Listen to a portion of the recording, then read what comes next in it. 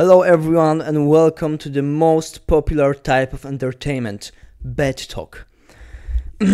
So this is basically like a stand-up comedy, but the difference is I'm talking about things straight from my bed, and it's like really popular. I mean, if you are watching this right now and you have no idea who I am, you should know one thing.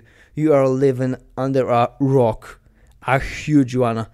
Like, ask your friends about me, share them a link to this video, they will recognize me right away.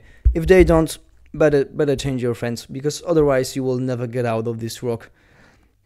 Anyway, the microphone is back, device is working, so as I mentioned in the last episode, I wanted to give this broken device to a homeless guy, but he, instead of just taking it, he fixed it.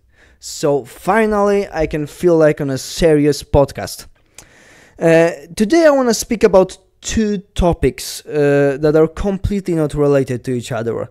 The first one is I know what the highest level of civilization development is, and the second one, why indigenous people. So let's go with the first one. According to Kardashev scale, the civilization that has the highest level of development is that one that can control the whole universe. So basically gods.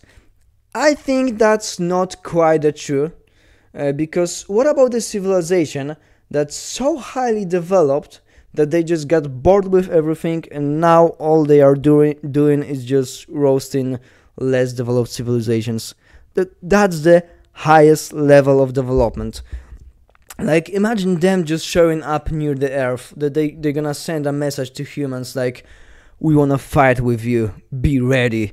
And then they will wait until humans like build all the weapons, spaceships, everyone will panic, economy collapse, and basically until humans are like, okay, we are crouching, but we are ready to fight.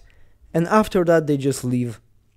That's the type of aliens I would love. Like, they're gonna just roast whole universe like this. That's really...